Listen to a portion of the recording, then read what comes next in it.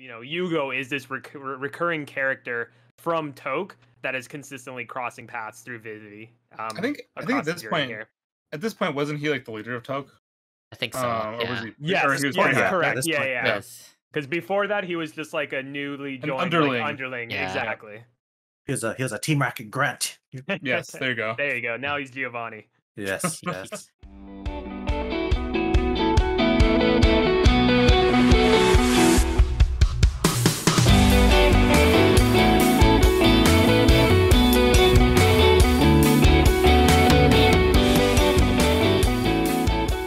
What's up, everyone? Welcome to the Anime Izakaya podcast. We are a weekly anime podcast where we review and discuss a specific show each week, and we also discuss other interesting topics in anime. I'm your host, David, and joining me today we have Stren. Hello. Next up, we have Ku. Yo. And finally, we have Justin. What's up, guys? This week we're going to discuss Vivy, Fluorite's Eye Song, and we're going to get full spoilers, so full spoiler warning. Go watch it if you haven't seen it yet, and then come back to this episode. Get out of here. Why are you even here? So abrasive. Continue though, David. Yeah. Also, want to mention too, real quick, we do have a Discord too, where if you want to discuss shows that are airing currently, we have different text channels for all the different shows. Right now, it's the summer 2021 season, so we have a lot of discussions going on for Tokyo Revenge and Through Eternity because they're continuing from last season. We have Sunny Boy, Remain, and Case Study of Vanitas, and Detectives Already Dead. So a lot of different shows that we're talking in our Discord for this season, and we'll try to make future episodes for them later. But that's in our Discord. We can always put a topic too if we didn't name one for you guys. Yep. If you want to talk about it. Yep. Yeah. So Discord is in the description, and feel free to come in and join the discussion. This aired spring 2021. Just only 13 episodes, so one season. This is made by Wit Studios. I'm sure most of you know them from Attack on Titan. What's that? Also, we had a huge. We had the scriptwriter. We had the ReZero creator as the scriptwriter. So I guess like that was like the main draw to this. Besides like the sci-fi aspect, was like Wit Studios with the combination of the ReZero writer. So we'll go over a full discussion and see how this aired ultimately ended up to be. So I'm going to just start off with just usually I start with the very first episode. I will try give like a synopsis of the series from this first episode, and then we'll have everyone's thoughts on their first impression. So the way this first episode started off with, it already starts off with the whole post-apocalyptic future where suddenly, like every other robot movie you've seen, like AI's gone crazy, decided to destroy humanity. Pick your movie: Terminator, iRobot, Matrix. Machines rise up and they start killing everyone in this theme park. And then suddenly, this professor just presses some keys on a keyboard, and suddenly we're time traveling back 100 years into. We get introduced to our main character, Diva/Vivy. Someone needs to correct me because I always forget. Was she first? Her real name's Diva, and then this little girl gives her the nickname Vivy. Yes. Okay. Thanks. Thank you for the corrections. Okay. So No problem. So our main character Diva. She is a songstress AI. She's the way each AI has a specific mission that they're tasked with, and her mission is to make people happy with her songs. So that's her AI mission. And then I guess like later on we see she gets introduced to our time traveling robot, this floating cube called Matsumoto. So, and he's the one that tells her the horrible things in the future, and we don't really know why she has to be the one that. Actually, no. I think he said she's like one of the original AIs, and she wasn't affected by the machine uprising. So, it was actually she was like one of the last ones left that she was in. That she was actually like in peace. Like she wasn't like in pieces or anything like that. Yeah. So, Yep. So Matsumoto comes from the future, tells her, you gotta stop Skynet. Yeah, From happening. You're our Sarah Connor for the series, so do your job. Yeah. So, and then somebody's trying to like the end of this first episode was that when we had the quick like flash forward to when she was trying to trying to prevent the airplane from exploding. Oh, Or is Well, that no, I don't episode think two? that was It until started- the second that- episode. yeah, that was Okay. episode 2, but they did air the first 2 at the same time. So Oh which was very yeah, nice. okay. Oh, good. So Yeah, I that's forgot what about we that. mentioned. Yeah. That was So, awesome. Oh, Yeah. okay. Because I thought it was the first episode. At the end of the first episode, you just yeah. Okay. then Yeah, it they just explosion. released the first 2 episodes. Okay. So Okay, at then the gotcha. beginning. we need to go to episode 2 then, I guess, because yeah. Yes. So then episode 2 is like we had the first mission where you had to there's like all these different events or milestones in history that leads up to the AI uprising. So one of Yep. them was this politician. He was about to get assassinated, and then so it's Vivi's job to save him from like the anti-AI terrorist group known as Toke, which we'll see a lot of later in the show. Too much. So Indeed. Or too much of the same Hey guy. man, gotta have somebody to hate. Oh yeah, and throughout the entire time, like over 100 years, or not, he actually wasn't there the whole time, but he was there They've for a got majority of it. good administrative people. Their HR team is second to Oh, none. solid. That's how they stay together Solid. for so long. Great benefits. Yes. Yep. So and then first mission, like it's like Toke, he only end up like trying to like destroy him in the building. There's always I'm just like really like trying to like sum up like a lot of things happening, just to show that like in the end like she saved the politician. She had some effect on one of the Toke members, and then we had that cliffhanger with like the airplane, where the little girl who named her, um she gets caught dies in a airplane explosion, and Vivi like knew about this from the future. She knew that was gonna happen, and hospital tried to stop her because he thought that uh these events, like you can't alter history too much. You can only stick to the plan. So that was kind of like the beginning of like one of the conflicts between Vivi and Matsumoto, just like how much she got personally attached to the things that are happening versus like the overall mission. So Nope. And then I had like that giant discussion at the first one where I thought like, oh man, this is just like in her head or something like that, like trying to fight like with my. I had like this Oh, yeah, giant you had thing. read stuff I went on, down like, the Reddit Reddit, and yeah, stuff, basically and- that Reddit hole where I was just thinking way too hard, and then we find out no, it was an actual time skip, and then those things actually happened in real time. I'm like, oh, well, okay, then never mind. yeah. I So spent so much time on that. I went through like a lot of things for first episode. So I guess I just want everyone just go over their first impressions after the 1 hour premiere, the first 2 episodes. I can go first. I think it definitely benefited with the 1 hour premiere, because how the first episode ended. I thought like it was kind of interesting, but it was one like really slow and also didn't really kind of give us much. It also seemed very generic at the same time. Where obviously where we say where we make Terminator references quite often. But then the second one was the week where we actually got to see like more of the story. Obviously, we got to see with studio animation. We got to see the music or listen or hear the music, which where I think we all thought like, damn, this is actually really good. And then of course it had that whole ending with the airplane burning up. So then that's when I went down the whole Reddit hole. I was like, damn, this is gonna be crazy. And then yeah, it just kind of just went from there. Yeah, Yeah, no, I gotta say, it go pulled me ahead, in. Ku. Yeah. Oh, sorry. you're No, good. I gotta say it pulled me in pretty well. It was definitely hooked from the first 2 episodes, and I couldn't wait to see where they're gonna go. Again, there was a lot of hype behind it because of like with Studio and the alter was I really love ReZero, so if it was the guy who came over ReZero, this must be good as well, right? Yeah, sometimes the hype is does more harm than good, but with just the first couple episodes, it definitely got me hooked for sure. Sounds like we're gonna Yeah, expand on same. that later, but go ahead, Justin. Yes. Definitely will. Well- No, I think both Thread and Ku kind of, hit a lot of the things that the series did well in its introduction.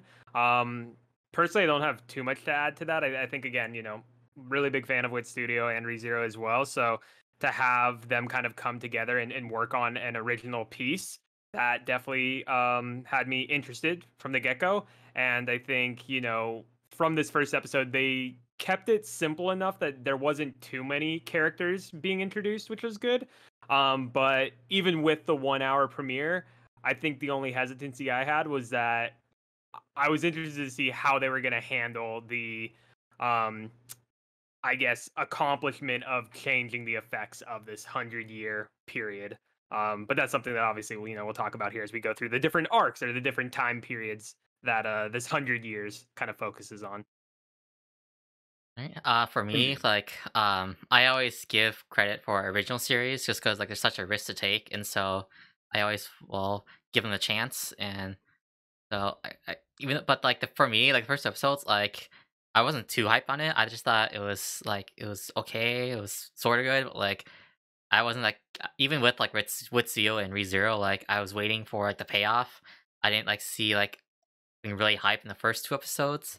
What? What? So I mean, I, like, cause I don't know, just like just that first even that for that first mission where she had to like save the politician. It's like I didn't really feel I don't know, I didn't feel like the stakes or any like high tension from it. So I didn't really understand where the story was going from this point. So I was very much in a wait and see type of position. Yeah, Well, to be I think fair, it's more of an introduction to the series, right? I can't imagine them making it super intense from the get go. So, yeah, It's just, it's a fine line that you have to tread, right? And especially mhm. with the I think number of episodes that they did have here, it's like what deep. what you can't expect too much, I guess per se, Yeah. with what they're working with. yeah. But I think if anything, the one thing I forgot to add is to Stratton and Ku's point as well. Like that ending of quote unquote the second episode or the end of the 1 hour premiere with that conflict between Matsumoto and Vivy. I think that really is what hooked me in the sense of you got this understanding that it's not really what seems to be a partnership between the two at this point in time. It really looks like Matsumoto is going to have things be done his way, and Yeah. he shows right at the end of that episode like that he doesn't care to rough Vivy up a little Mm. bit if that's what's needed to bring her back to the correct path to Well, stopping this AI humanity Okay, war. actually, it's a a good Right. point. lot. It's a good point that you bring that up, Justin, because that was hyping me up too. So I guess I should say like actually that yeah that part actually made me more hyped because everything before that I wasn't really excited, but then the last part really it made it that's what stood out to me, and that what made it stood out for like the other like to the all like the time travel tropes that I was seeing. So Well, a lot of the times too, like we thought Matsumoto was going to be evil as well. We Mm. had a lot of those conversations where, like, damn, this guy seems like he's evil. Or like later on in the series, we're like, man, I hope this guy's not evil. And then we just kind of kept going back and forth with it. And then even like at the beginning, like after these two episodes, I think I remember saying like I thought this was like one of the shows I was most hyped for the season as well. Yep, Hmm. that you did. Yep. We'll see how that pays off here. Yes, yes. I already forgot what else was like in we this season, but digress. So yeah, on to our next kind of arc the here. next yeah, arc. the spatial we're at the space hotel. This is probably my favorite like arc of the show. I really liked how this arc went, where we had like the next milestone was we had the space hotel, and the space hotel was gonna crash because like apparently it was being hijacked by an AI, and then this also made like the AI the anti AI sentiments like even more like it gave rise to more anti AI sentiments because like they thought it was like their fault for this. So Mhm. um here we learn more about I guess we learn more about Vivi's like sisters, like, more I guess like other AIs are kind of modeled after her or share some of her Hmm. same like source code. So Her Well, descendants, in a sense. just a Yeah. little updated by yeah. 15 years. Oh yeah, I should mention too. There's lots of time skips in this show. So after that second ending, we Yeah. suddenly skip like 15 years. Mm. And then So here I thought it was just basically just I thought it was just like these wars in their minds, but never mind. yeah. Damn So you, Reddit. and then I don't know how obvious it was, but like I mean, we made it seem like the sister was like Estella. We thought like Mhm. the show made it seem like she was gonna be like they're hinting that she's the one that caused it in history. I feel like we all like, kind of knew that like there's more to the story than that. So um Yeah. I guess even though Yeah, I did, oh, go ahead, Ku. I don't know, like personally, I thought it was just too obvious for it to be Estella. Like there had to be a reasoning behind it. Yeah, Although I didn't know exactly who the culprit was per se. but like yeah, I felt like the show was just trying to like you're saying, make it too obvious. So Right. when they showed off like it was like the other girl, for her name, you Or Elizabeth? well, not Which Elizabeth. one? It was Or the the The It pink was haired girl. yeah, Pink Hair Yeah. Girl. She was the one who got hijacked Hmm. by Toke, right? It was Toke that hijacked, or was it Elizabeth who came on board and hijacked uh Pink Hair Girl? Yeah, I'm trying to remember the exact Uh, sequences. I thought she was with. But I thought I she was guess with. I thought she got like I thought she got hijacked, but I don't know by from who though. I want to say she wasn't hijacked. I think Elizabeth just kind of took over Estella's Oh, persona in a sense, and then to she Ku's point, convinced I the pink remember hair now. girl to join them, right? So I don't okay. think she was hijacked, but she was convinced by Elizabeth to be a part of Okay. the So group.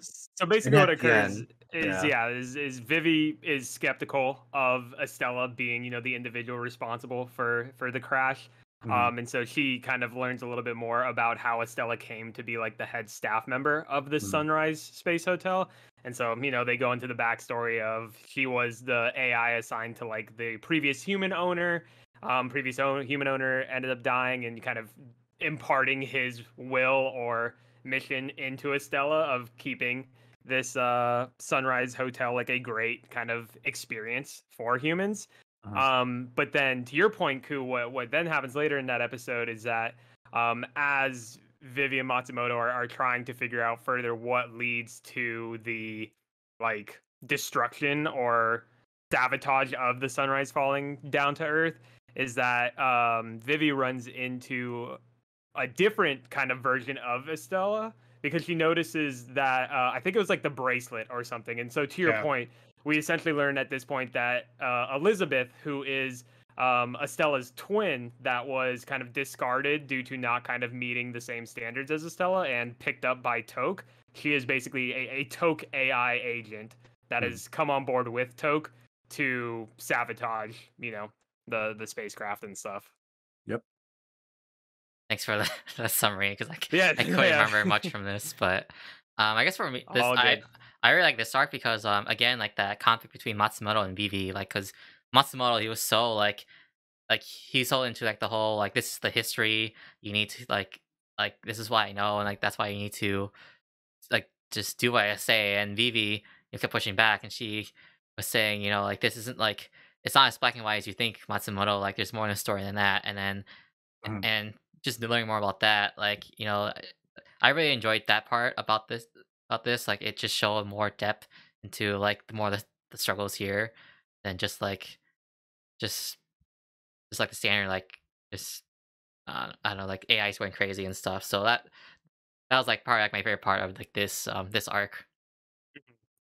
I think to kind of add to that, another great part of this arc is the connectiveness of characters that we've just learned of at this point. Like, so one of the things is Momika's sister is actually one of the humans aboard Oh, the that's right. Sunrise at the time. Mhm. And so both Vivi and her kind of have interactions, and the sister, asks Vivi if she's the same AI that her sister knew, and I think originally Vivi decides to say no, she's not, just because she doesn't want her to know that connection.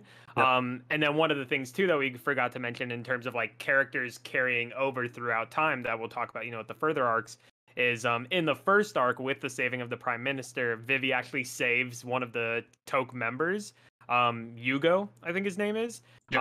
And we learned that now in this arc, Yugo, who is a Toke member that was saved by Vivi, is the one responsible for bringing Elizabeth onto the Oh arc yeah. here. So now, Yugo is this recurring character from Toke that is consistently crossing paths through Vivi. I think Across the journey here. at this point, wasn't he like the leader of Toke? I think so. Or was Yeah. he? Yes, Or he was yes, pretty high? correct. This Yeah, point, yeah. Yes. Because before that, he was just like a newly An joined underling. underling. Yeah. Exactly. Here's a Team Rocket grunt. Yes, there you go. There you go. Now he's Giovanni. Yes, yes. He climbed that terrace ladder up to the Yeah, top. real quick, man. Hey, man, 15 years. Yep. That's enough time to do that. Plenty of time. It's a lot of time. Yeah. Yeah. Also want to give a shout out to like the fight scene between Vivi and Elizabeth. One of the best action scenes in the show here. Just with Studio flexing their fighting choreography. So That's what they can do. yeah. I mean, let's be fair. All the scenes are pretty damn good, but I guess this is Right. the first one that left an impression on most people. I'd Mhm. say, right? Well, I guess I should mention too, like the space tourism scene, like when they had like the roof like the clear glass roof and showing all the space shots. Those are really good too. I really enjoyed those. They made space look very nice. I mean, space is always nice, right? Stars, glittering stuff, deep space. And we should also mention at the end of this arc too, where like the space hotel still crashed, but they actually minimized the damage, where they were able to break it into pieces or parts. Where technically it still crashed, but it didn't like cause a bunch of death. Yeah, I think a lot of it just ended up burning up in the atmosphere due to the actions taken by both Estella and Elizabeth. Kind of has her change of heart of wanting to stay with her sister. Yeah. But it's like going back to that point, right, where Matsumoto, he just thought it was like, oh, just kill the AI and then you save the hotel. But as we learn, that the history is more complicated than that. And then Vivy just did her best the situation, and she saved everyone. And the hotel, I think it just crashed in the ocean, so it didn't like injure anyone either. So it didn't add to any animosity between AI and humanity. She basically did as best she could to alter the timeline to make sure like the AIs don't get the blame like they were supposed to originally. Right. I mean, overall, she completed her mission and did it the best she could. But I just want to say, I think this arc was probably my favorite arc out of the whole series because like progression of the plot was very smooth, character development was really nice, and I think at the end of this arc we kind of saw well, for me, it kind of clarified whether or not Matsumoto was a good guy or not. Because to me, I always saw him as just the guy who was strictly about the mission, right? Don't divert from the mission, just do what you're told, and everything should be okay. And then at the end of this, seeing how Matsumoto responded and actually agreed to help Vivy follow through the plan using her methods, it really shows that they really are partners and they're just doing the best to their knowledge as to how to complete the mission. So otherwise, yeah, fighting scene, the music, I think since it's still fresh towards the beginning, I'd gotta say this arc was probably the best showcase of what Vivy had to offer. Yep. Yeah. Okay. So that's a really fair assessment of it. So like I think that's basically all I have for this arc. I figured that. So I was say so combining like that episode 2 ending plus having this arc like directly like sitting right after, it's like we had a really strong beginning for Vivy. So then move on to this next arc. I have trouble remembering this, so I'm gonna need help again. Yeah, I can help you out here, David. Okay. So I think to your point, this next arc that we're going to talk about, quote unquote, the metal float arc, which we'll get into here, is a really great point to, as you were mentioning, David, Matsumoto's hesitancy to deviate from plans, because even to Ku's point, with this sunrise arc, we got to see Matsumoto and Vivy really kind of become a team of sorts. And we think that, that's going to help pave the road to a smoother kind of succession of events for them to, prevent this AI human war. But so as we kind of transition into this next arc that takes 5 years after the Sunrise event, we actually learned that even though they tried to minimize as much damage as possible and reduce that AI kind of hate, that it actually still had opposite results that caused AI technology to progress much faster than even Matsumoto had kind of known from his time period. And so what that kind of resulted in is the creation of this unmanned facility called the Metal Float, which is completely run by AI robots to help kind of improve AI technology further. And so what we learn at this point is that Matsumoto comes, finds Vivy, tells Vivy that, hey, even though we did, all these things leading up to this point, something's not right. Things aren't as good as we thought they could be. And so Matsumoto, informs her of this metal float. They actually go and meet this ex-Toke member, Tatsuya Saiki, who is one of the main doctors or creators of the metal float. And so with his introduction to Vivy and Matsumoto, we also get to learn about how he, brought about the metal float, but more specifically, his relationship with an AI called Grace. And so when we first get introduced to Grace, Grace is just labeled as the attendant of his home, which is kind of near the metal float and everything. But as this arc progresses further, we learn that this doctor and Grace were actually lovers, and one of the first lovers in history between humans and AI. And so, with kind of the relationship being unveiled there, that all further kind of snowballs into once Matsumoto and Vivy decide to head out to this metal float to see, what's kind of going on. And also, as I forgot to mention, they're given a virus to basically cease operations of the metal float, because even the doctor has been having kind of these suspicions that, things are not going to what they expected them to be. But once they do get there, essentially, Matsumoto and Vivy arrive. They meet all these kind of AI robots that very much, if anyone's played the Near Automata games, they kind of look like those little like trash can looking guys. Yes. Super cute. I remember now. Yep. But This cannot once they continue. go there, yeah, right. And so once they get there and Vivy, utilizes the virus, things don't work as planned. Of course, there always has to be something that doesn't go according to plan. And so while that initially is a new problem that happens, lo and behold, Toke decides to also show up at the Metal Flark with their own kind of invasion of sorts, because they're also trying to stop the things going on here.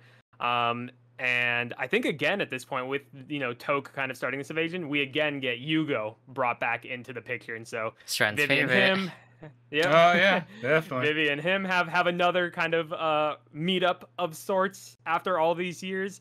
And then the big pinnacle of this arc, I would say, is that we get to learn that the main reason for the metal float kind of going haywire is that the AI responsible for the metal float is actually the original Grace that this doctor was married to. So, way back, that Grace that Matsumoto and Vivy met when they went to the doctor's house, that was just a copy or a replica of Grace. And so the doctor was trying to find this way to, save Grace, but didn't kind of know how to do so.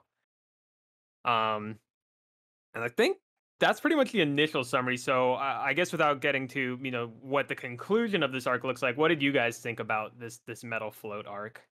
Yeah, there's so many emotional scenes, like in a sense where, like, first when you see like when they actually go to the float, and then they like you see like all these the little trash bin ones, where they're just trying to when they're just trying to understand humans and basically just make them feel either like happy or like like welcome them. Whereas like all the scenes where it didn't seem like any malice towards them, but then you just from what before you kind of just knew like what was going to happen, that they were going to just flip out. But like all those parts where I thought were like actually really nice to see. And of course like the resolution of the arc, where that like all that stuff that happened at the end, where it didn't really see any of that coming, but at the same, I actually did any of you see did any of you guys like see what Tatsuya, like basically like what Tatsuya ended up doing? Like did you I guess see that coming, or It Yeah. was kind of suspicious for sure. But I guess I didn't really expect them to do anything too crazy. no? In a sense, like I'd expect them to be like a major player in the plot or Yeah. in solving the plot. So Yeah. Well, I guess I meant like the whole like when was it Tatsuya committed suicide, where that whole thing where you actually just see like how much like it hit Vivy in that kind of brief moment, brief period, until like the next episode that comes up.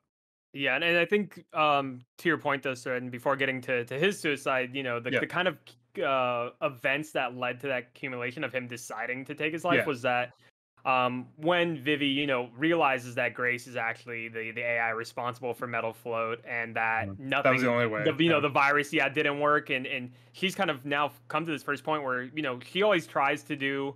Vivy, this is always tries to do things that would result in the least harm to both AIs and humans. Yeah. But I feel like this was the first point that we really get to see that Vivy doesn't have a choice. Vivy has to destroy Grace. Yeah. And so, kind of to your point, one, that's a big development from Vivy's perspective, that once she takes those actions against, even Tatsuya's kind of wants, because obviously he doesn't want anything to happen to Grace.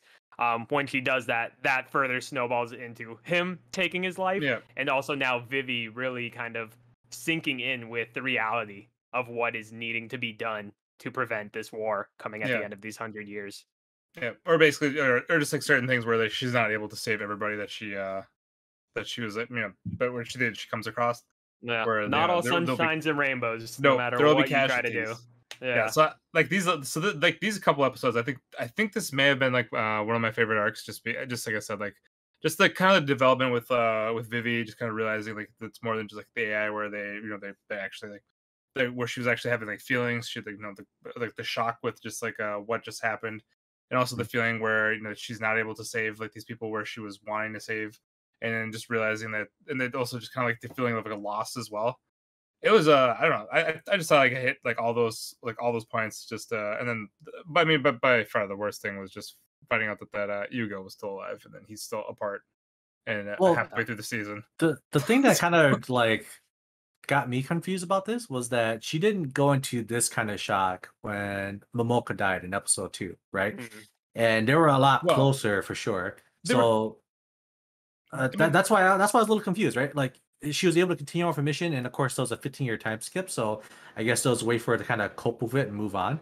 But for the scientist to die and cause it to go into complete shock and like do whatever she did um and without spoiling it, and to do exactly what she did later on, I was actually kind of shocking to me like why she did do that. So well, I guess that was my complaint. well, I think with Momoka, like the Yeah. whole thing is like it didn't happen like right in front of her when she was basically Exactly. straight up right in the face of. I mean, basically, she had some debris hit her in a sense. We'll just say that. No, That but then she was there. Like she saw the plane itself in person explode. So I imagine that would be as dramatic. I think with this one, to Stratton's point, like Vivy had This is to early literally on, just like too. punch a hole in Grace's chest Yeah, to kill her and shut her down. So it is kind of that physical responsibility that she did these things and she had to do these things, and then kind of leading into Stratton's point of now seeing a human in front of you, take their life and Yeah. be just in that visceral kind of moment. It all kind of just came to a head. But not to say, I think your point, Ku, is still very valid that, the attachment that we see between Vivy and Momoka, when we do get to learn, that she dies in that plane crash and it doesn't have as much of effect, it is kind of a little sloppy, I guess, from like, okay, what really does affect you, Vivy? Right. So Well, the one thing that I mean, this is also like when Momoka died. This is like the beginning of Vivy, and then she's been kind of like evolving in a sense with like emotion and feelings and everything else, which kind of brings up to everything else like later on that we'll talk about it. But so I feel like towards like the middle of the season, I feel like she was kind of like more in tune with like she had more feels in a sense, and I think it just kind of impacted her more. That's what and I think that's a good concept that we can touch upon, is that across these different arcs, we really are getting to see Vivy more human elements. Yeah, become more humanized. Yeah. Through her experiences that she has. So yep. Yeah. I think that's all I have for this arc though. I don't really. Yeah, anything from your end, David? Yeah. For me, sorry, David. Yeah, no, I don't really have much to say because just for me, this arc was when I was just starting to lose it with the story. Like, I was like getting. What? Well, I mean, I was just getting Oh my like. God. I was just like. I just was kind of getting lost in like what they were in like the message and what they were trying to say. So, and also like kind of just once they had to reveal that like Grace is like the AI in the island in the metal float, and then I kind of figured, okay, well, like Vivi probably has to kill her, and then when they pan to the shot where like, back to the scientist in the church, I was like, oh, like I kind of assumed that he was gonna commit suicide, so like it wasn't too much of a surprise what's happening, but like this is where, and then also, and to his friend's point too, like seeing Yuko again from Toke, like it just like the story was starting to lose me at this point, so I wasn't really feeling much from this arc, so I don't know. I guess I don't really have much to say.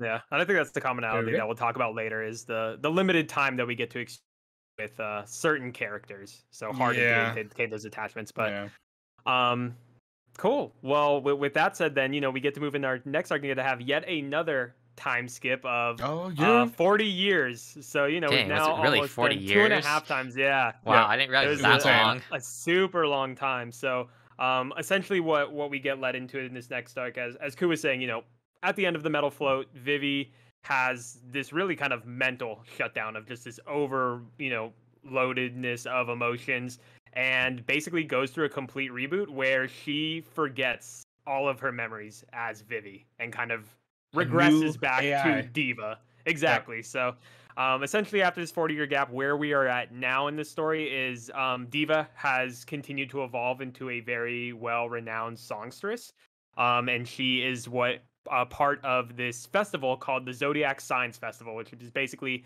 another event created to promote goodwill between humans and AI. And so all of the participants in this zodiac sign are AI songstress. So Vivy just happening to be, one of them with her kind of rise to fame here. Um, and shortly into the introduction of this arc, we also get to meet a younger AI named Ophelia, another ancestor, if you will, of Vivy, Estella, all of them in that line. And with the introduction of this character of Ophelia, we get to see a bit of a relationship between Diva and Ophelia, where Diva is serving kind of this bigger sister because Ophelia, is kind of this shy, timid songstress. She's a little bit clumsy, as we see. I think in the first introduction, she trips into a fountain and has to change her clothes and everything, and that's how Diva kind of extends her arm to help her out as one of these more senior songstresses in the event. But after that, we get kind of back into the focus of, okay, we're here for a reason. Something has to relate to this event that leads to, this war at the end of this 100 years. And so that's when we get Matsumoto brought back into the picture. And when Matsumoto first runs into Diva, there's, kind of this realization from Diva's end that she recognizes Matsumoto but doesn't know why, because again, she's completely forgotten all her memories of Vivy, but to this point Matsumoto is very focused on the mission, and so he decides to really kind of strong arm his way back into bringing Vivy back. And so Diva is a little bit reluctant, which, as anyone you would be. Some cube comes up to you and he's like, hey, we got to stop this war. And to Diva's point, she's like, what war? What the hell are you talking about? Like, you're Vivy. We've been through all these events and everything. And so it's really kind of this realization of Diva that, she's remembering bits and pieces as Matsumoto is explaining it to her, but not really having this full trust in him yet. But what really takes over that trust and what, eventually leads to Divi, oh my God, I want to combine Diva and Vivy. Vivy. No worries. Yeah, new official name. What really leads to the point of Diva trusting Matsumoto and kind of going along with this plan again is Diva notices a shady individual kind of hanging around Ophelia, and at one point decides to chase after this individual. And through this kind of series of events, we find out that individual is our favorite Toke member yet again, Yugo.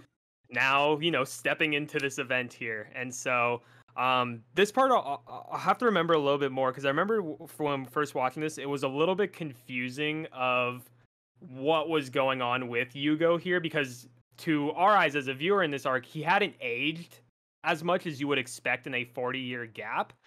And so eventually, we learned that he's, I guess, an AI copy of himself from the future, and not, the Yugo that we've known from the previous arcs. So that becomes a whole thing. And then on top of all that, if you didn't think we were getting a bunch of information thrown at us, we also learn that the main reason that they are there at this point in time is that Ophelia commits suicide for some, unknown reason at this time.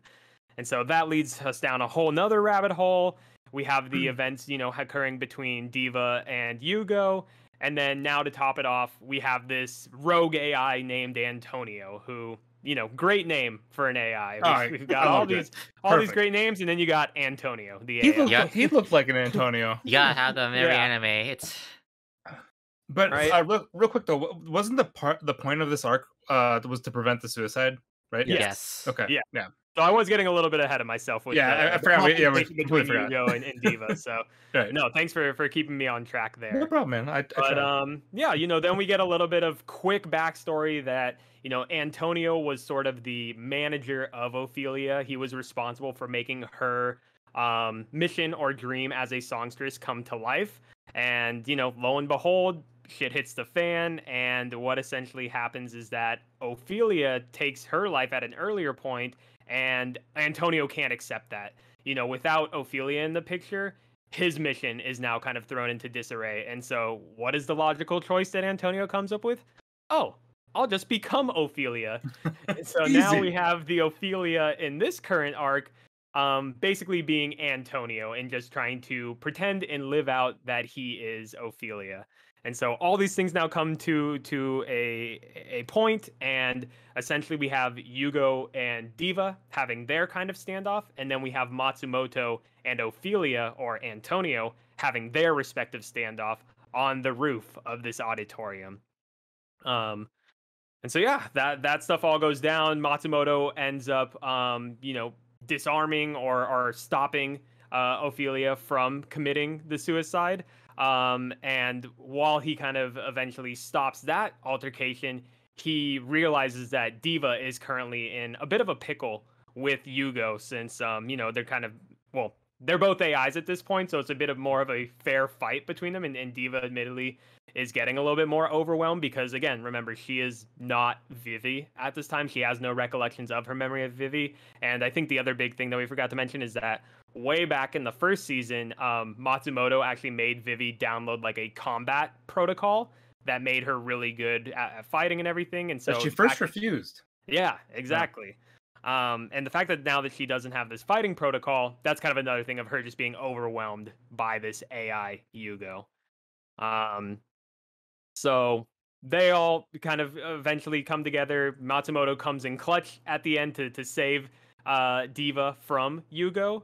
But even still, at the very kind of end of this altercation, Yugo ends up downloading a virus into Vivy, or into Diva, excuse me, that returns the memories of Vivy. And so that, I think, very long-winded, so apologies for that. Hopefully everybody listening can keep up with me. That was good, man. Very good summary. Much better than I could do. So yeah, you should be the host. Same. That's where we then get to the pinnacle of this arc, where they've stopped the suicide of Ophelia, or Antonio, and then now we've had this new thing kind of arise where the question is, why is Yugo now an AI sent back in the past? And furthermore, where the hell did he get the technology to return, Vivy's memories to Diva? Because I think Matsumoto had said that this was technology that he was even himself not aware of. And so now that was a question of his own curiosity of how did this happen? Where did this tech come from? I don't remember. They actually reveal that later. I don't remember anything from this. I don't think we do either. Okay, Funny so it's enough. not just me. I was like, when you brought that up, I was like, wait, when did this all happen in the story? That may have been a missed. And maybe we just miss it. It could be something, now that I think about it, that's related to, as we'll learn in the next arc, or 2 arcs after this, with Yugo's descendants and their relationship to Toke. There's another character that we'll talk about, and maybe that's the reason of where they got that technology from.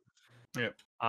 So now we've had kind of the overview of this arc with we'll call it the Ophelia arc. What were your guys' thoughts here, coming off of the Metal Float that sound like had mixed reviews already? Did this just further lose your interest, or this was like my least favorite arc overall? I just thought the whole like memory loss thing was just a waste of time, especially since like we have limited time already with just like the 13 episodes. Like this whole like just having her basically having to reset everything and just having the reintroduction, having Matsumoto have to reintroduce his mission to like Diva again. It's like, why are we going over this in like in a series that doesn't need like the recap or whatever? It's like, so like the whole like memory loss thing just feels like a waste of time. And I guess I can actually, I mean, I don't mind. Actually, I didn't mind the Ophelia part. It kind of makes sense, like the way you think about it from an AI perspective, like the way that his logic thought of it, like it made sense to me, so I didn't mind that as much. It's just the whole thing of Yugo coming up, I guess, like really like mixing in Ophelia with Yugo like plot, like I didn't really like. So overall, that's why it's just my least favorite arc of the show. There's parts of that I agreed with David with. Like when she lost her memories, I thought like if it only went like 1 or 2 episodes, I thought like it had like the meaning behind it, where just like how much it impacted Vivy, like with the previous episode when she saw like the suicide. where it had a kind of like the impact where it basically was like so traumatic for her that she just basically shut down completely and just kind of let this other persona in a sense like take over. So I thought like that had like the meaning for it, but then it went on for a little bit too long because before we were so used to seeing arcs for like 2 episodes, and I think this was 3 episodes. Yeah, this is the first Yeah. three episode Yeah, it arc. was 3.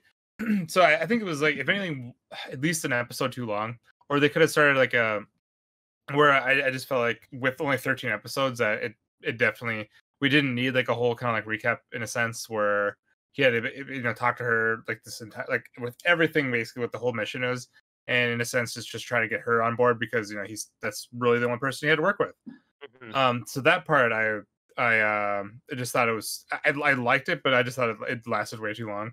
I also didn't care much for the arc and like the part with like um the AI committing suicide because I forgot what their reasoning was behind it, but I thought like of all the things that happen, like all the events that happened throughout like the 13 episodes that to prevent like this war, I thought that was almost like the weakest one, because it really wasn't taking any kind of like human life.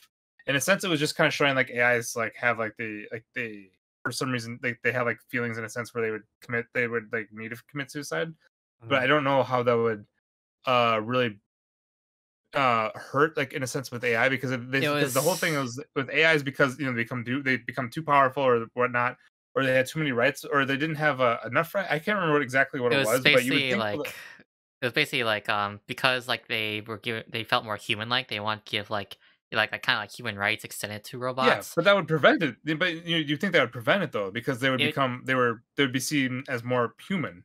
I think the thinking was that like it gave them extra. It overprotected the AIs where they were more free to do, I guess, to advance Okay. more and Okay. I don't know. Yeah, I feel like it could be potentially like this mentality of like fear, where that balance is starting to Oh. get out of Oh, sorts. right. Okay. Of humans are the top dog, AIs are kind of just subservient individuals to do more of the menial caretaking type tasks for humans. But And then then to when you see David's him point now that you're seeing AIs get more rights, more things, and they're becoming more more prevalent human. in society. Yes, Yeah. exactly.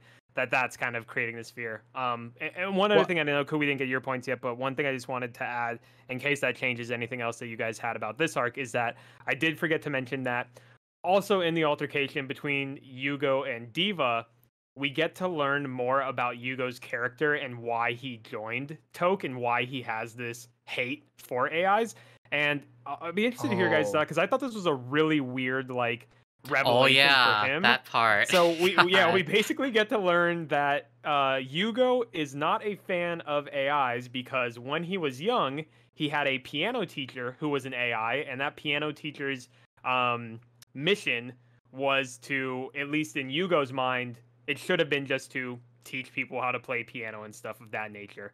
But as we learn that one day, when they're coming home from piano lessons or whatever, there's a huge accident that occurs on the freeway, and this AI piano teacher decides to go against his mission and save these humans that are impacted by this traffic accident. And essentially then what happens is that while the piano teacher is saving these humans, the piano teacher dies in the act of saving humans. And in a weird twisted way, Yugo is very spiteful of that, in the sense that he is very, like, I guess, scornful that his AI died trying to save others when he felt it should just be his because it was his piano teacher. Okay, I don't know. yeah, It was, like that was it weird. was so weird. when It you was bring bad, it, when you yeah. bring it up, that's why I didn't like the Yugo part in this arc so much because that backstory too. That's a big reason. Yeah. That helps was explain a bad. lot of why I did not like Yugo in this arc. So thanks for bringing that up, Justin. Yeah, no, apologies for forgetting that earlier. Yeah. I think Go ahead, if Ko. there's one thing to learn from this arc is that people do a lot of things. I guess I want to call it stupid, but they do very severe things that I guess we as an audience just won't understand, and it's just how they deal with the cope. I guess whenever someone goes through major shock, their system or their body responds to it in some way that helps them. With Vivi, it goes into her becoming diva. With Hugo, it's him becoming an AI, and just hating all AIs, I guess. So I guess that's just one thing that we have to learn from this arc. We may not like it, we may not understand it, but that's just how it goes. And I want to say with David, I don't think that this arc in particular was stupid. I think it just goes to show that, as Vivy goes through all these emotional like events, she's just dealing with it the best that she can, and it just goes to show that, even for an AI, with this specific model, when it becomes too much, this is just how she deals with it, and then now we're trying to figure out how she grows or learn from these incidents and become a stronger person. So overall, I think it's still a meaningful arc, although we may not like it or agree with it. I think it is very important to show how she grows up and becomes the Vivy that saves the future, right? Yeah. Well, No, So- elements Go ahead, elements were Jordan. important, but at the same time, I just felt like because remember this entire time it's a different Vivy. It's not like the one that we know or we're used to. It That's is, why, but but it goes to show, like, if she really was just a machine, right, just an AI, this Yeah. is what she would have been, right? Like, nothing would impact her. She would just still do her job, her mission to become the number one, like, idol in the world or songstress in the world, and complete her mission of making everyone smile with her singing. Yeah. Mhm. But like I said, the point of Vivy being Vivy is that she is trying to become like the first AI to understand and become human herself. So Right. this is what happens to humans, right? Yeah. They can't do everything and be perfect all the time. So Mhm. Yeah. No, the message was good. I just wish it was just one episode less because we had very limited time. Where we find out that a lot of things got rushed towards the end. Yeah, they which definitely had to we'll talk cram a lot about. of stuff. Yep. For sure. And yeah, just the final point too, to Ku's point, again from Ophelia's standpoint, with kind of the evolution of the diva model or the sisters, if you will.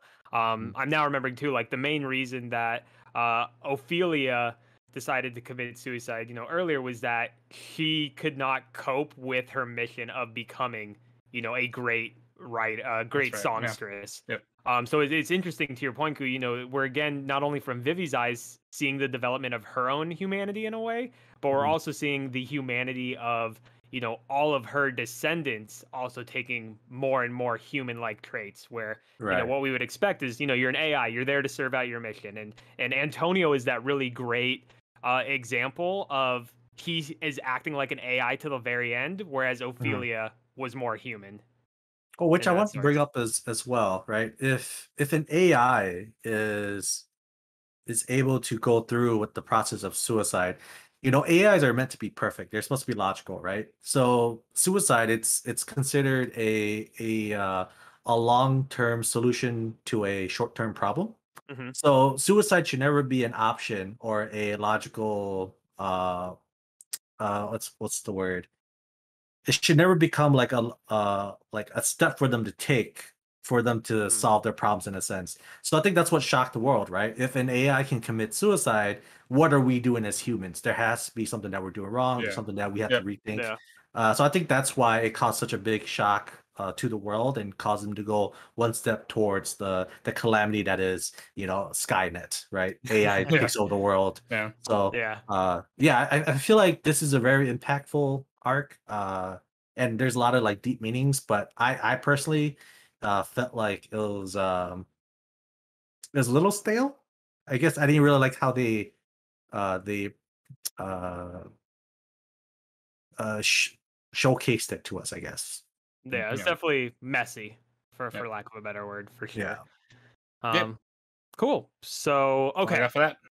we're getting into the final stretch here. So two more arcs. So Yes. Yes. now we've had all these series of events happening at this music festival, and what happens post this point is not as large of a this is only a 5-year skip from the events of Ophelia and everyone, but essentially what starts at the beginning of this new arc, which we'll call the museum arc, I guess, for lack of a better word. Essentially, what has happened is that because Ophelia's suicide was prevented, there wasn't, you know, any escalation, like once again in the relationship between humans and AI. And so from Vivy and Matsumoto's standpoint, Matsumoto was one still at least on his mission to figure out what this technology was that Yugo had obtained to bring back Vivy's memories. But from Vivy's standpoint, she kind of just decommissioned herself and finds herself, you know, at the start of this new arc, being in a museum where she is, you know, being showcased as the once again first fully autonomous AI. The OG. Exactly. And so essentially what happens here is Vivy is in this museum as well, because you have to remember with Yugo's virus that he uploaded into her, she forgets basically everything about Diva. She is now Vivy once again. So one of the key things to call it there is that this concept of Diva was retired because she had lost her voice. Because you have to remember, you know, Vivy is not Diva. Vivy is the one who is more kind of action oriented, going and saving, you know, humanity from this 100-year war plot. She's not Diva. She's not this AI that has this mission per se of making everybody happy through singing. And so what we'll learn though is that because Vivy is not Diva in a sense from that mission perspective, she does gain back kind of that mission in a sense through the visit of this young boy who is like fascinated with Vivy or Diva, and you know throughout the years is consistently the one individual that is coming back and basically really being a companion for Vivy. You know, Matsumoto's off doing his own thing. Nobody else really kind of has this attachment to Vivy at this point. So to have, you know, this human have that interaction with her and be, I think as they were also saying, his only friend, because he didn't really get along with, you know, the other kids at school and everything. That brings back, you know, even more kind of humanity for Vivy, and more so that interest in picking up songwriting again. And so some of the really big things here is that Vivy decides to set out on this effort to write a song. And one of the really big things is that this young child that we're introduced to, and throughout the years that Vivy gets to see him grow while she's working on this song, is that it all leads up to this reveal that the young boy is actually the human Matsumoto, who has been responsible for kicking off all the events in motion here. And so I know a lot of us, as we talk later, like that was a super hype moment. But with that said, you know, we again get this insight into the fragility of human life, because while Vivy is working on this song, you know, she's seeing Matsumoto grow throughout his adolescence into adulthood, getting married.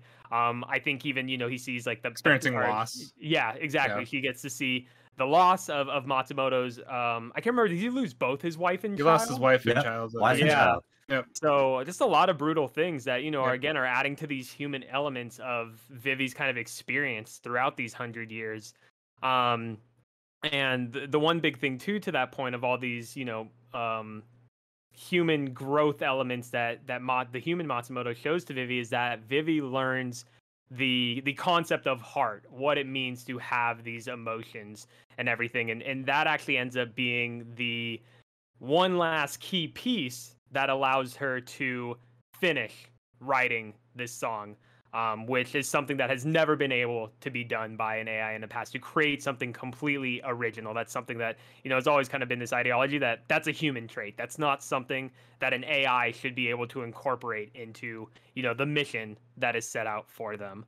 And so while it seems to us that, you know, that's kind of ending on a somber or somewhat happy point to see Diva kind of come to this growth yet again, that all gets ripped away with us at the very end of this arc, where Vivy thinks, you know, she's completed this song. She's become, you know, more and more closer to what a blurred line between AI and human should look like, and wakes up in the future to find that all of the AIs that have gone on a rampage are singing this song that she has completed. And so we get that, shit, we tried, stuff still fucked up. And so with that, what were your guys' thoughts on this much shorter arc, but tightly focused?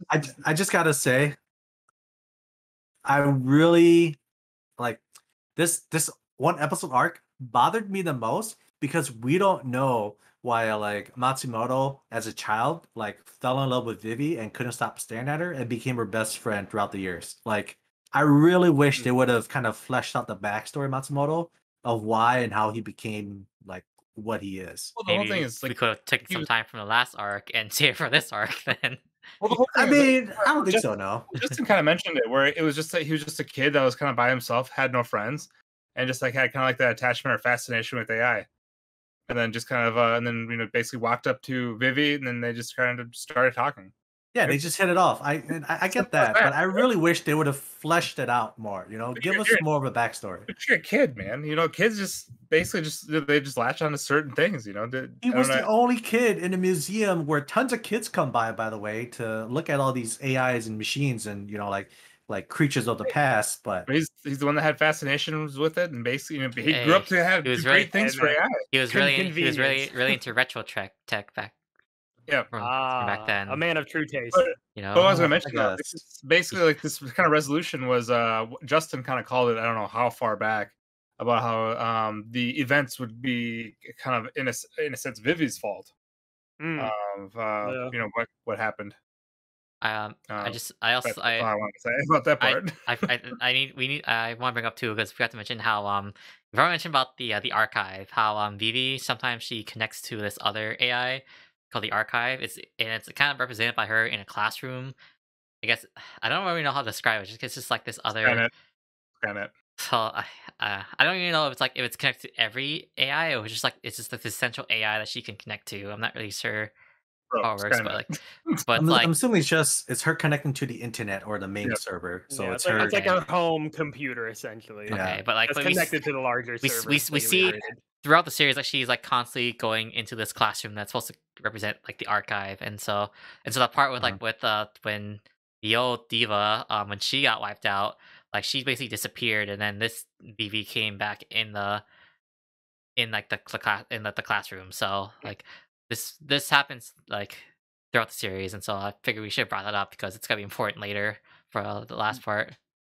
Yeah, Truth. and I'm glad you brought that up because again, there's so many small details here that are easy to kind of gloss over in the larger scheme of things. But no, directly to your point, that actually is another big piece of Vivi's involvement in the archive, where Diva is still there in like a fragmented sense, and Diva also helps Vivi complete this song. Yeah, Yeah. and she was like in there during this whole time while like the whole AI rampage was going on. Basically, that's why she wasn't aware until like the last second. Yep. Yeah, but I guess I'll say for my thoughts, like the ending. I mean, I really enjoyed this episode. Like just seeing like Matsumoto's like human form, just like seeing that was really good for me. And then that ending too. Because I was just basically down on this series. Like I wasn't really feeling the last two arcs, but then the ending bringing it back, like it brought back the tension and like it really like made me like it got me excited again, just thinking, okay, how are they gonna resolve this? Like what's like shit is real now. So what are we gonna do? So that moment just hit me right there. So it brought me back the excitement that I was missing from the series. Yeah, I would definitely agree with that. There's definitely a big moment that pulled me back into reaching and getting to the climax of the series for sure. Um, Perfect. Well, then we will transition into the final arc or the final 3 episodes that lead us into the end of Vivi's story, if you will. Okay. So what happens here now? Vivi's woken up. She realizes all these AIs that are going berserk are singing her song. Matsumoto shows up shortly after and is like, "Okay, what the hell's going on? Like, we got to figure stuff out." And so, I can't remember fully the specifics if while Vivi was in the museum and spending these years with the human Matsumoto, that Matsumoto, found some additional information of what they could do as far as next steps go. But essentially, what does happen, at least from my notes here, is that they basically learn that Matsumoto himself is also a member of Toke. I guess in some weird way, everybody gets a free Toke membership card. Maybe they're having special, buy one get one free over all these years. But essentially, with that revelation, when the AI Matsumoto or the Cube Matsumoto and Vivi go and meet the human Matsumoto, one, they save him from what we see in the very first episode, where he is, as David put it, just hitting his hands on the keyboard to send the AI Matsumoto back in time. they interject and they save the human Matsumoto from that event. And through kind of those efforts, the human Matsumoto takes them to the true leader of Toke, who, again, tying in all these concepts of these characters that are related, the leader of Toke now at the current time, at the end of these 100 years, is Yui Kakutani, who is the granddaughter of Yugo. And of course, another thing is that Yui's number one, right-hand man or right-hand woman in this sense is Elizabeth, or a new version of Elizabeth that's been carried along throughout these years. I don't think, it was the same Elizabeth from the Sunrise, since I'm pretty sure they both burned up, but they just continue to have Elizabeths for whatever reason, because, logic. Wasn't that it, relationship between Kakutanis. Was there a reason? I can't wasn't recall. like they There was. didn't she survive? Like she was just like in pieces, and then the Toke just rebuilt her, or what was it? What was it, Ku? You got the nuggets here.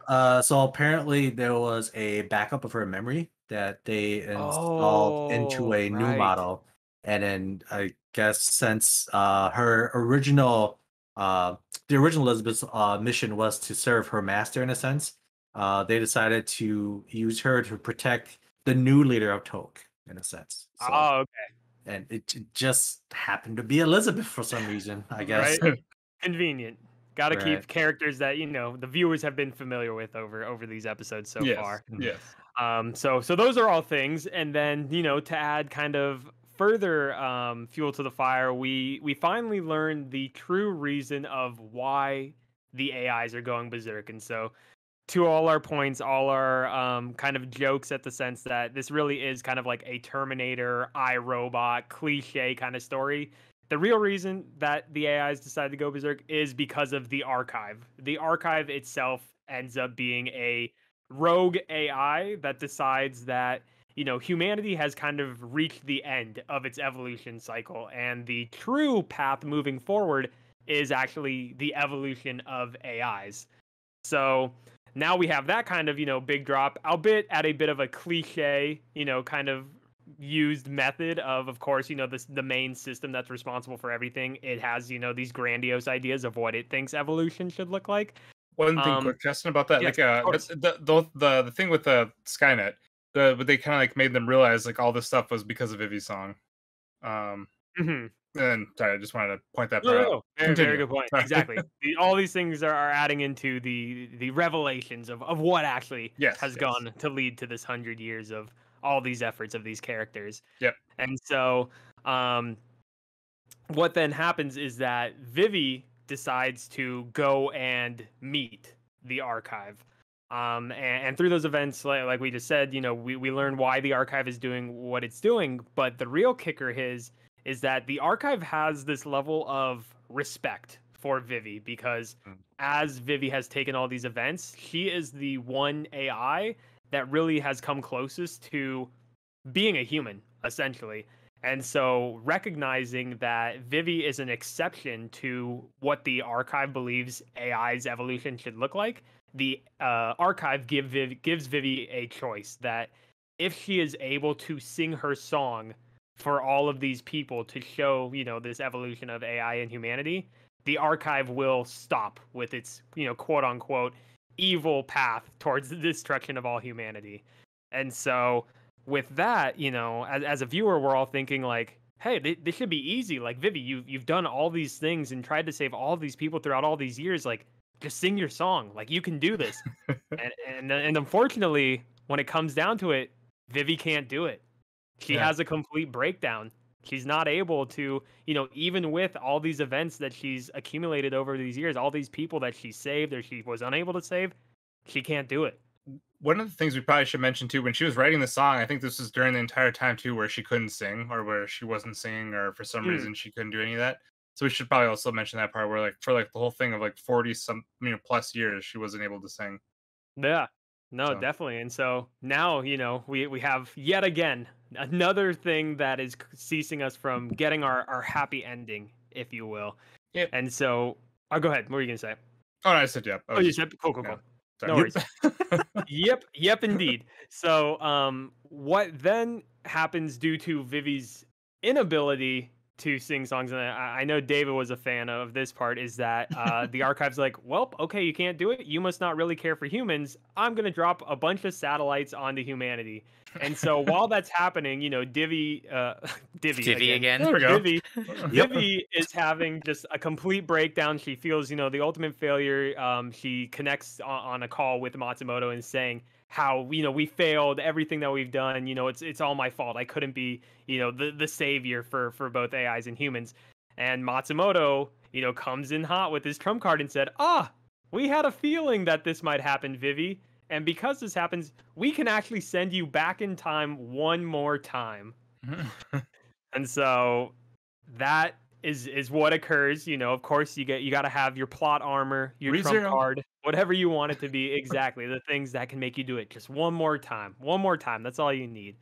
And so they end up taking, that solution. Vivi gets brought back to when she first awakens and realizes, that the AIs are singing her song. And now with all this information that she's accumulated of the archive being the main reason for the downfall of everything, she kind of gives updated information to Toke and to Matsumoto and everyone so that they can go and stop what is going to occur here. And so with that, let's see here. Just want to make sure I'm not missing anything. So Toke, with this updated information from Vivi, they actually go and form an assault on Arayashiki Tower, which is where the archive's main server is housed. But of course, the archives, no idiot. It's been kind of the Skynet, of you will, of all these AIs. It actually sets this up as a trap. And in that instance, Vivi actually, realizes that everybody's being killed. And as these things are kind of coming to its point, all of these individuals are still showing this, I guess, reliance upon Vivi. They're giving her the strength that she needs to sing these songs that she previously wasn't able to do before that. And so with, kind of now all of these events that she's accumulated, the support from Matsumoto of being sent back in time one last time, she finally returns to where it all began for us with the story of Vivi. She returns to the stage in Nealand, where, when we first got introduced, she had nobody, there. Nobody was really interested in her. And she's finally able to sing this very impactful, very emotion-felt song of all the events that she's gone through to bridge, the gap between AIs and humans. And so she's able to sing this song. They have a very nice, montage, very beautifully orchestrated song and everything. And with that, we get our happy ending. Vivi has stopped the archive from its thoughts of evolution and stuff, and now humans and AIs are good. And the one caveat, though, is that as a result of her singing her song, and I think I forgot to mention this, first when the archive was having the conversation with Vivi, is that as a result of singing this song, the song would shut down all AIs, including Vivi herself. So it kind of just adds further to the weight of this decision that had to be made. But at the end of the day, self-sacrifice as a concept is something that's commonly used, and for this tragic character and sole heroine in Vivi, it makes sense that this is kind of the peak decision that would have to be made, and why she would make this decision. But with that, even though we think at this point that all of the AIs have been sacrificed and Vivi made the largest sacrifice that she could, we see in the final scenes that Vivi is actually been either rebuilt or been salvaged by humans, and she is actually still alive. And whether or not she's retained any of these memories, I think that's the one thing that in the final scenes of this series, it's left up to the interpretation of the viewer. And then that's what brings us to an end of Vivy, Fluorite Eyes songs. Yeah. I actually don't remember that ending at all. I don't remember anything that happened after she destroyed all the AIs. It's been a while since I've seen the endings. I didn't It's remember been a couple months. Yeah. I didn't remember any of this. Oh my god. So, with all that, then, what were your guys' thoughts leading up to this ending? And having a happy ending of Dude, sorts. like I will always take the happy ending route. So I mean, you brought it up there, Justin. The whole like do the redo the time travel like one more time again, and it's specifically to like that.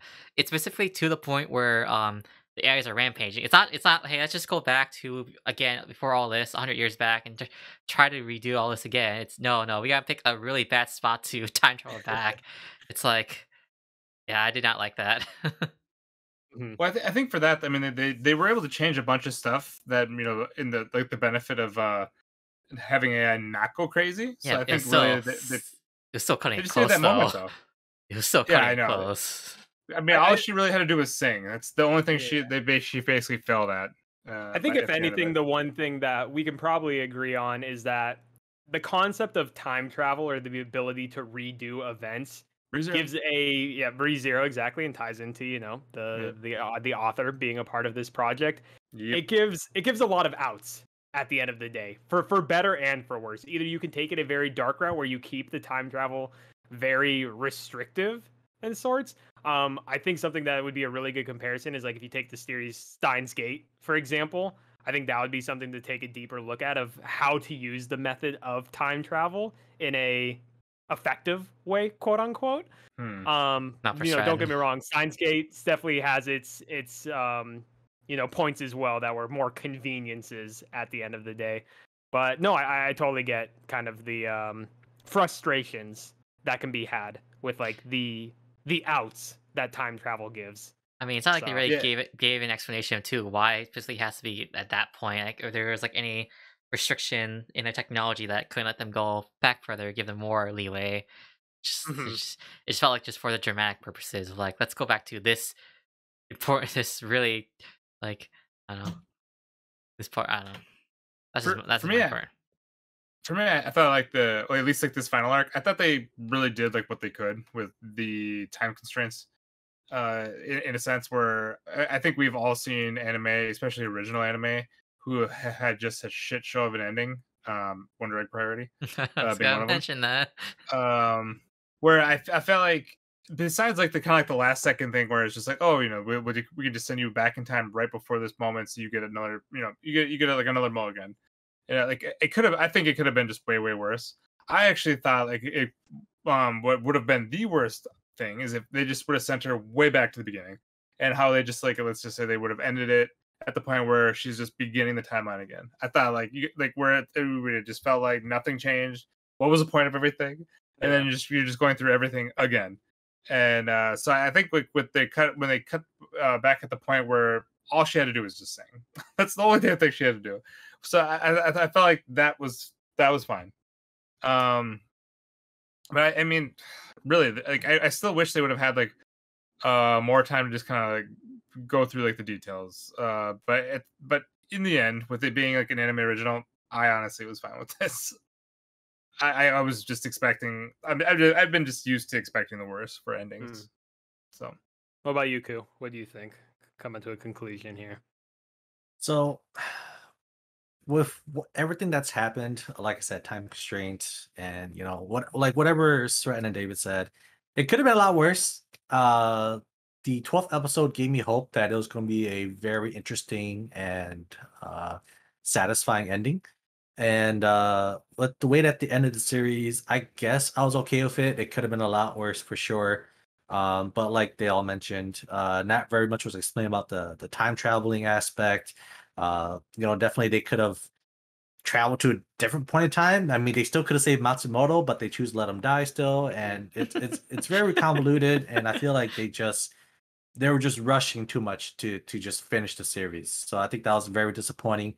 But I mean, in the end, with what you got, it wasn't that bad, right? It wasn't that bad of an ending. It's nice to see the self-sacrifice of the hero and the fact that like all is well that ends well. I personally hate the all is well that ends well endings, but I mean, I guess that's just me. I've seen too many movies.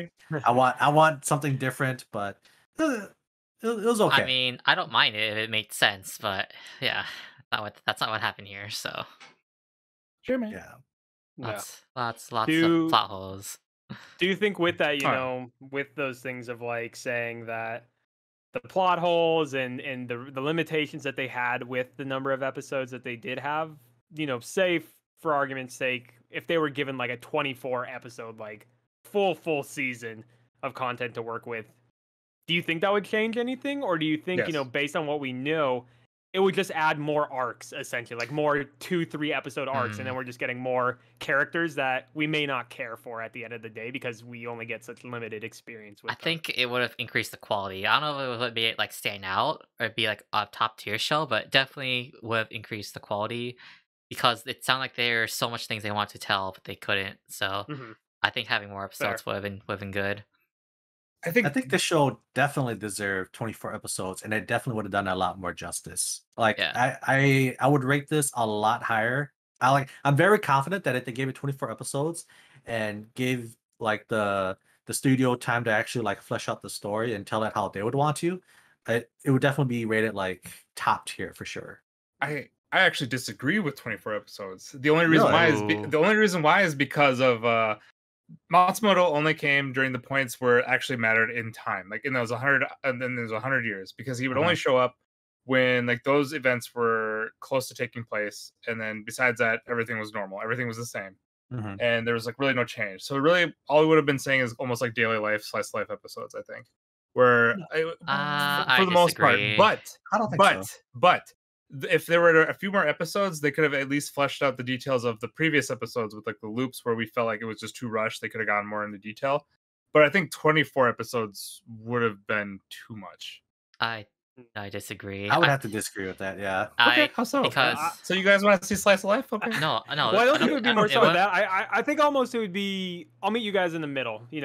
I would say 24 is definitely a lot, and I don't agree with your point, saying that they would be just filled with more slice of life things. I think the main focus would be the expansion of like lore and concepts within this world that were just kind of quickly just thrown in our face, and just something that we had to accept due to the rate that things were moving. But Um, the one thing about that, like, I guess, how would you think that they would give us those details then? Because I guess it would almost feel like it would be like a almost a recap episode in a sense of like if they were going to give us that information. Okay, I Because got you. I got you. All Go right. for it, Ku. okay, So 2 more episodes in the museum arc. We get Matsumoto's story. Like we get to see how he develops as a person, right? I thought that episode was perfect. So. no, if you really think about it, this isn't just about Vivy. Even though it is her show, right? Fluorite Eye song. It's all about her. You gotta give some kind of, um like some kind of props to the partner, right? Which is Matsumoto. Like what made him the way he was? I think he deserved maybe at least 3 episodes to kind of give his backstory and kind of make him shine more as the partner of Vivy. And then from there, you have like what, say 9 episodes to work with now. So now you have 4 episodes or 5 episodes to work out the failure of the future, right? Even after all that they did, Skynet still took over the world, and like AI still like rebelled against like human creators. But with this, you kind of get more of a fleshed out story. You get to explore more about like who is like Yugo's granddaughter, how does she come to power? Like, why does she change her mind to side with the AIs rather than fight against them?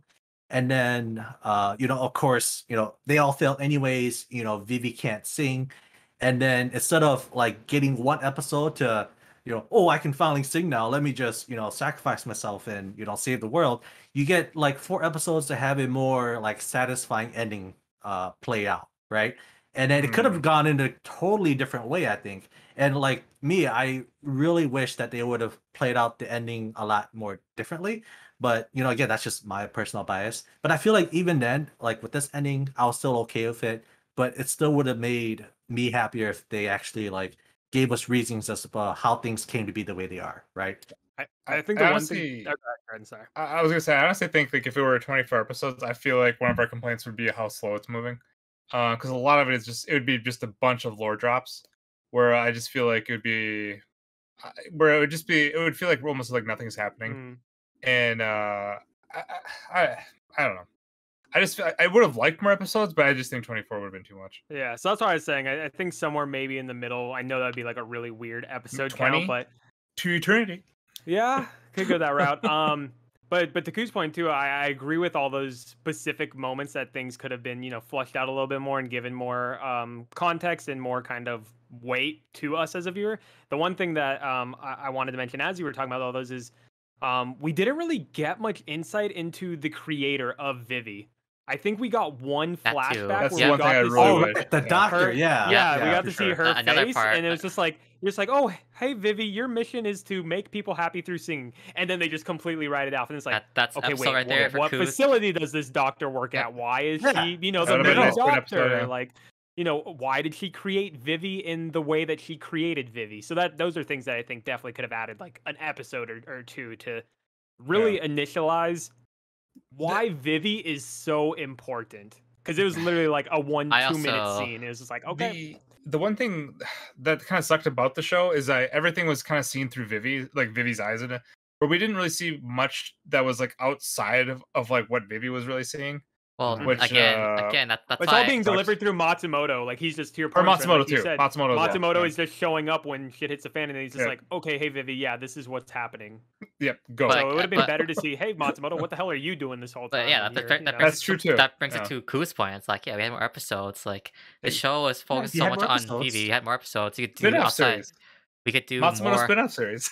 You could, Oh, could God, add- Now no. that would be a slice of life, Fred, if they did a Yeah. spin-off. All right, you This guy. Yeah, I also want to get to add see too. Matsumoto raising his family. Sorry, Dave. Yes. I want to add too, like Divert any further. we need more lore on the archive because it was such an important part Mhm. of that ending, and we see like just glimpses of it throughout the series, but like they need to go more in detail of what this archive is and how it's all set up and how it's connected to all the AI and stuff. So stuff about Matsumoto, like Vivi's creator and the archive, we could have, and even like more stuff about like Toke too, about like when like Elizabeth like got Mhm. backed up after the space hotel, like that could have been a good part too. So it's like we had all this extra stuff that you could have added in, and if you did all that, I think it would have been a much better series. David, there actually was more about the archive. There was in Terminator 1, 2, and 3. Yes. Oh, all these Oh, movies God, you before were were at- set up. You So were at- that's what.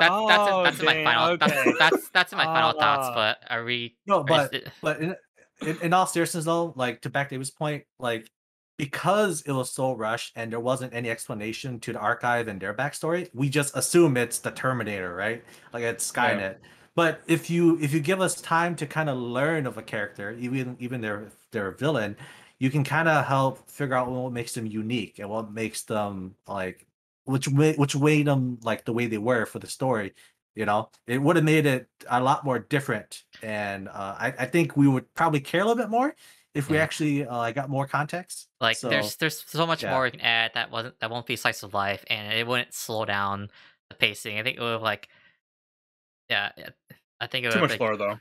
No. Too much lore when There- characters you can just wrap up with one episode. No, I I don't think disagree. so. I disagree. Oh god. So God. I would say, we all have these valid things that we would have liked to be done different. Although the I don't- criticisms that we have. I don't with think the show.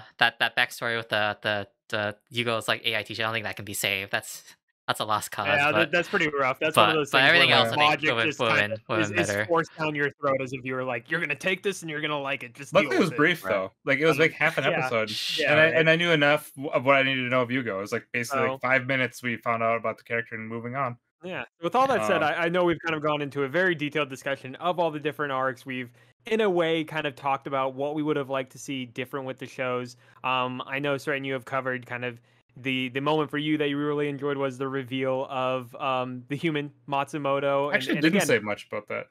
Oh, well, I- we go deeper then. I was just trying to see because I felt like, with the things that we were going to plan to talk about next here was that we have covered a lot of those, and I wanted to get more so to the point of, kind of final thoughts. So that can kind of all Yeah. encompass like just quickly, favorite moment, because I think we've gone very in depth so right now Yeah. into the criticisms that we had.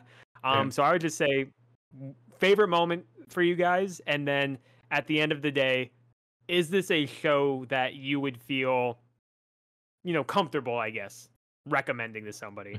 Does it stand out enough to do so? I would say yes, just because it seemed like a majority of the people like this, even though the concept really wasn't anything like new. It's but for me, my favorite like moment in episode was just episode 10, with the whole thing with Matsumoto name and drop, just watching him kind of grow as a character, just with just kind of like how quick in a sense like life can go, where and then things just changed for that guy, where he was just like kind of where he was just a kid that was by himself, wasn't really making friends, would just constantly show up to this museum, talk with Vivy, and then you just kind of see him just growing up, where you see him actually having more friends, then all of a sudden a wife, then a kid, and then no wife, but with the kid, and all of a sudden then just him. And then it was just like that whole thing. It was just like the progression of that. It was just I thought like everything about it was just really good, and I thought, and then just top it off with the whole kind of like reveal. I thought was just well done. Yeah, that was definitely a high point for me as well. Yep. I mean, the high point for me is just the fight choreographies were the best part of this series for me. Like, and just like the animation around all that. Like, this is what the show benefited the most from having Wit Studios as its production. So like, like the Elizabeth versus Vivy fight for me is like the one that stands out, just because I know like there's a scene in like the metal floats like arc 2 where Vivy was like doing all this stuff against like the AI that were in Rampage. There was like I guess there's cool animation in that, but it Oh didn't really yeah, I much. forgot It when didn't really Matsumoto like transforms into like the plane or whatever. and he had all of Yeah. these little like swarms of like mini robots. But like I mean, it was cool animation, but it didn't really make much Mhm. sense to me. So I felt the fight scene with Elizabeth and Vivi was like it stood out just because like it was just a standout for me in general, and then just having the animation and like the space scenes and like animations around there, like those are really good for me. Like I really enjoy that animation. So if I was to recommend this, though, I'd say it's like the same thing for me when I said about Hero, about how if you're like an anime veteran, you've been watching anime for a while, and you need something different, then sure, I recommend this to you because like just see. I mean, I think you would. Let me see, like I If you're into recommend you give sci-fi, I recommend you give it a shot just to see how it is and see your thoughts. If you don't enjoy it, then feel free to drop it. But if you do enjoy it, then see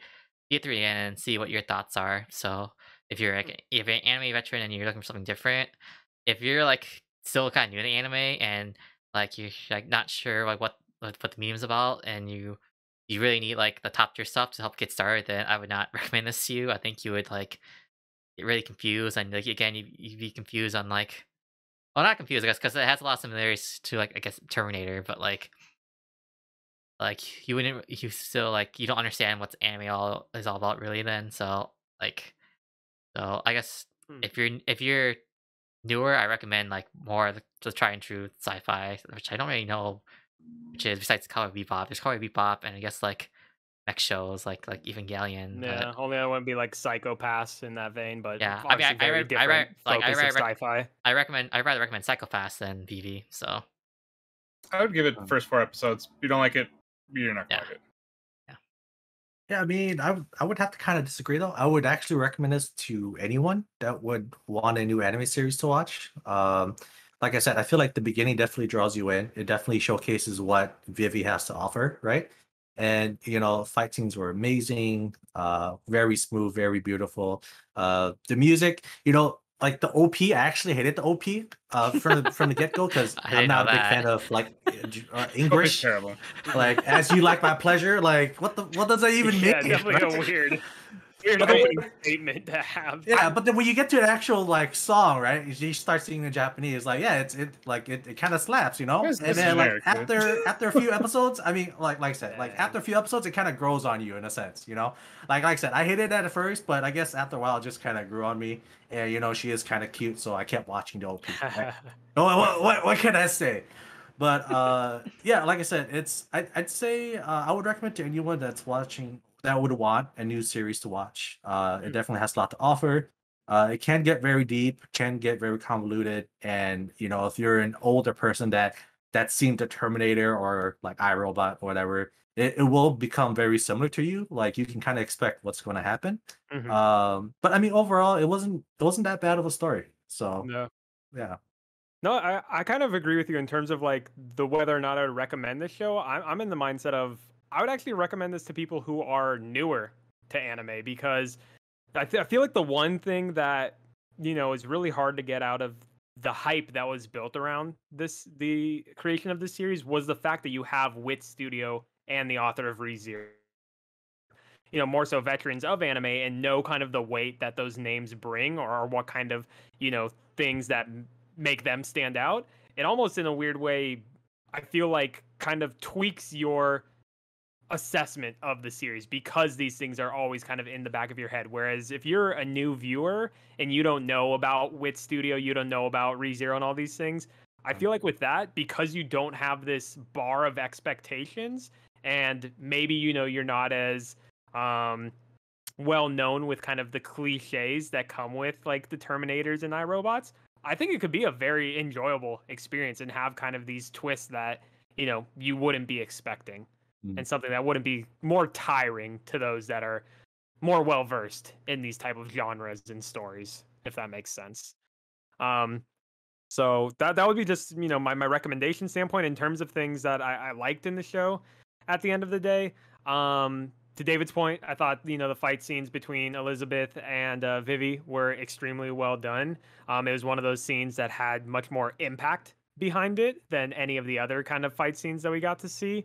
I also just enjoyed that journey of seeing, even though it happens so many times, I enjoy seeing how an AI can blur the lines of humanity. It's always kind of this interesting thing, and something that's been covered in all different forms of mediums. So overall, definitely didn't regret the time I took to spend watching Vivy. But something that I think moving forward with a staff of this level was ultimately expecting something a little bit more different. But again, that goes into all our criticisms and stuff of maybe that could have changed more episodes. Maybe they could have, used the time travel elements a little bit better. But overall, solid show. Music was really good too. Yes. We haven't really mentioned the music. Yeah, music was okay. And you like the opening? My God. I mean, like I said, I was kind of expecting more of a variety. That was my complaint with the music. The opening was the most generic garbage there was. Like I said, it grew on you, but like I said, you expected more, right? Like the first 2 or 3 arcs, you did get a slight variety, but I was kind of expecting a lot more as it went on, right? Like I expected like evolution. That's why they gave you the Englishman, as you like my pleasure. I'll say I love the ending song. The ending song was the song that I ending was really good. Ending was very good. Yeah, I felt like that was opening was very generic. With that said, any final last thoughts, guys? I know we've kind of really dissected and gone apart here, but want to leave it open one last time for anything else before we wrap up. Really quick. What was it? Basically, how David said at the beginning, I give props to anime originals. I think it's just really hard to pull off, and I think for what we've seen before, they did really well. Music, animation, top notch, and I think the show definitely benefited with a 2 episode opener. I wish more shows would do that. That would be nice. I'm done. I just want to say, like, kind of sucks because it felt like they were really strong with Great Pretender, so we're hoping that like they could follow that up with just as strong with Vivy, and it didn't like hit that level. So, but again, like I will always appreciate anime originals. The show wasn't bad, but to me it's forgettable. I'm not gonna remember this show like in a year from now. Like, I was already struggling to remember things happening it's only a couple months. Like so I'm gonna forget about everything in a year. So did you watch Pretender? I did not, but I mean, okay. Most like people praise it except for the ending. Oh, so people. Like, okay, yeah. Same thing with Vivy. Okay. So yeah, that's so good try. With maybe we'll do better next time.